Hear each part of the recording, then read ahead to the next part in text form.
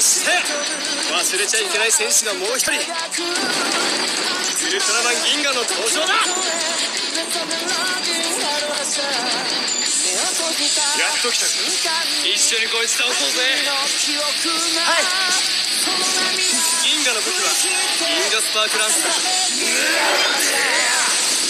ビクトリー X との3人で強敵モルドスペクターに立ち向かうぜ。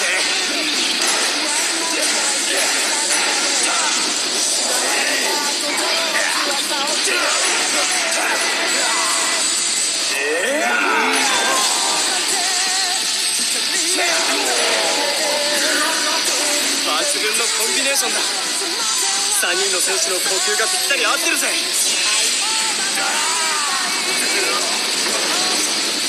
兄上、さすがに分が悪すぎます。一旦引きましょう。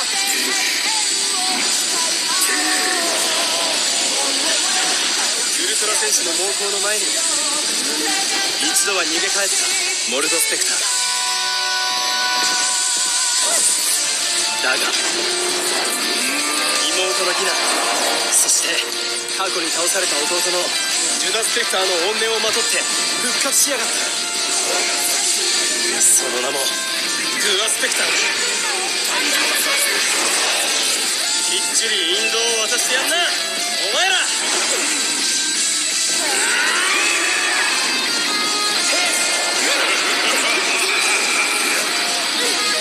銀河サンダーボルト。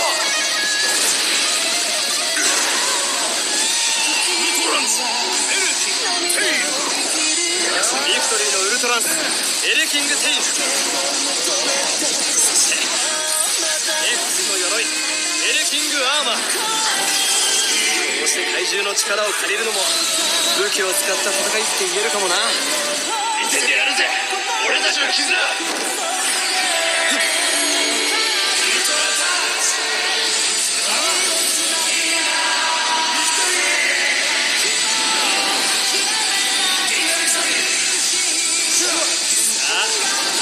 銀河とビクトリーがフュージョンした最強の戦士、銀河ビクトリーの登場だ。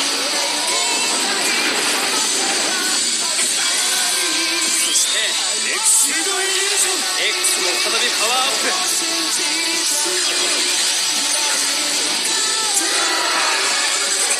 風神速攻エクシードイリュージョンが決まったぜ。銀河ビクトリーの最大の能力は何といっても俺たちウルトラ重勇士の構成を使えることだ。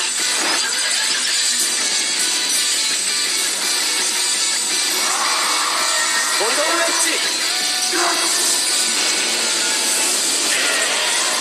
ウルトラマンダイヤの力よ、ソルジェント光線。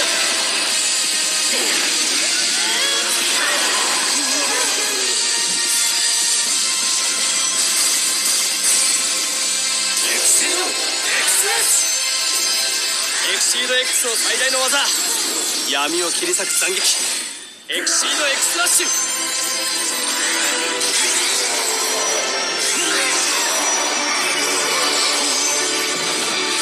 ルトラマンティガの力で打ち出すゼペリオン光線。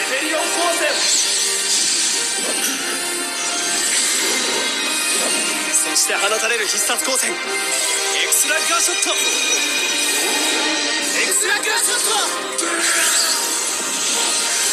れだけの攻撃を畳み込まれればさすがのグアスペクターもフィニッシュだ。こ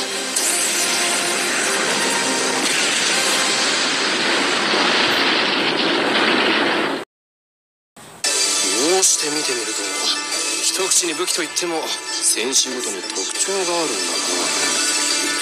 な。あ、そうそう、俺もこれまでいろんな武器を使って戦ってきたんだぜ。まずは2本の刃ゼロスラッガー。